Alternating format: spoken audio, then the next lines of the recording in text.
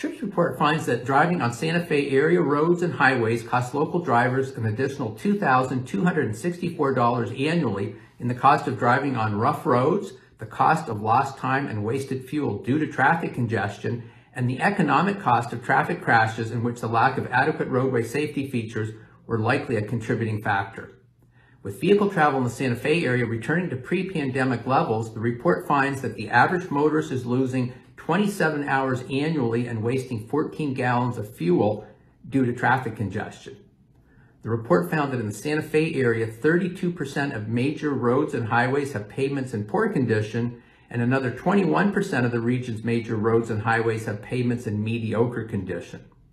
The report found that over the last 5 years, on average, there have been 36 people killed in traffic crashes in the Santa Fe area, a number that could be reduced with cost-effective roadway safety improvements.